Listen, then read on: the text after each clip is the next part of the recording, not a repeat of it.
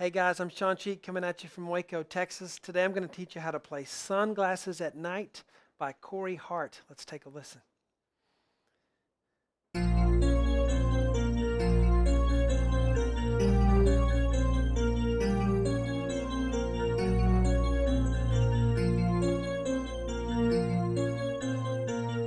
I wear my sunglasses at night so I can. All right, guys, remember that song? Great song, great video. I remember that video more than anything, I think. Remember MTV and music video? Just kind of, you know, we don't have it anymore, but it used to be all we used to watch. Remember, they were so weird sometimes, some of the videos. But anyway, we're going to learn that today. And it's going to be a lot of fun. Welcome to webpianoteacher.com, our online piano community where we gather together to learn, play, and share the music that we love, creating a culture of encouragement for all you guys out there who are trying to learn piano online. You can do it if you pick the right lessons and you know how to practice. That's what I try to help you do in every lesson. Let's get to it. So, I messed up a little bit when I played the intro, but we all mess up, right? So I'm going to show you this beginning part, how to make this work on piano. I'm using kind of a keyboard sound. It's not exactly what they use in the recording, but it kind of works for it. I'm going to switch to piano sound in a minute because that's going to be better for teaching it. But I'm going to show you a way to play that's going to make it work on piano. I think you're going to be really satisfied with that. And this is our part 1 lesson that we do for free on YouTube and Facebook. And all the lessons, though, are on my website, webpianoteacher.com. If you are a member, you can download the sheets, which is very helpful. But let's get to the lesson. I'm going to switch to piano, like I said. So here we are on the piano sound. We do have a Kawai MP11 SE in the studio. And if you want to know, that bank sound I was using was A4. Just kind of an electric bell sound, which works for a lot of things. So we start out with this. What's happening in the recording is they're using the stereo effect to go womp, womp, womp, womp, womp, womp, womp. Sounds like there's just really one note that's being played, but it's going left, right on the channels. If you have headphones on, you can really hear that womp, womp, womp, womp. And essentially what we're hearing is 2 notes if you count the echo. So I have one F, but I have another small F that's showing you the echo. If you're a very beginner, you can just do this.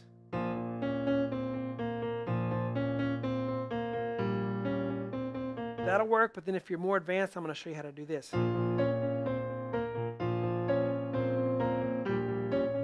Which adds an octave and kind of still satisfies that echo sound. Okay, I'm going to show you both ways. So for you beginners, let's do it this way. Let's play an F, and let's not worry about that little F yet. Let's just play the 1 F. Left hand's on a B flat octave down here. I know the song starts out like this. And you can do that.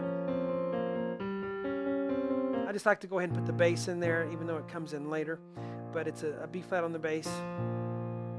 1 F, and then D flat. I'm going to use my 4th finger. C with my 3rd finger, and B flat with my 2nd finger. So F, D flat, C, B flat. Then do that again. What's going to happen on that next measure kind of cuts off. I like to zoom in to see everything really big on these part 1s, but G natural, and the rest of it's the same. Okay, so we have dun, dun, dun, dun, dun, dun, dun, G, G. Now, after you get that down and you can play that, then you can try adding that 2nd F. So at the beginning of the video I said, if you pick the right lessons and you know how to practice, you're picking the right lessons if you are to the stage where you can do this. If you are maybe a late beginner stage, you can do this. Definitely intermediate can play this. Knowing how to practice is what I show you in each lesson, how to do this, how to work on this to actually be able to play it. Because maybe you have the skill, but you need to know how to work on things. It's not just simply trying to play it. It's a certain progress, a certain progression. And so single notes first. G natural, dun. It's the same thing if we could scroll over and see it. Okay, now we add that 2nd note. Try to play the first one in each group a little louder. F, D flat. Then we have that echo sound. Because if you just do this, That doesn't sound like it, but if you go,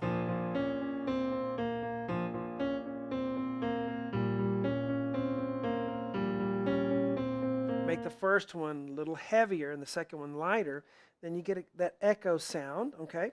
Now, here's the more advanced way, which I like, because then we fill it out a little bit because we're not using a synthesizer sound. When you have an acoustic piano, that helps to do an octave sometimes. So I'm going to play an octave on that first F, and then that second little F will just be my thumb. There we go, see that? And the thumb note all by itself is not very loud.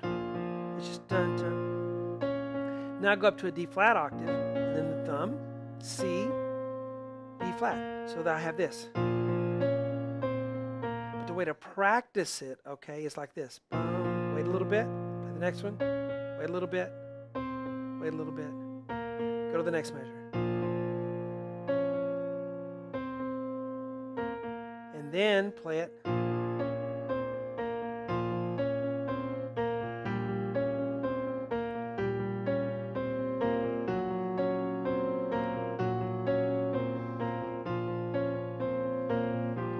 Go back to my bank sound. I wear my sunglasses at night so I can.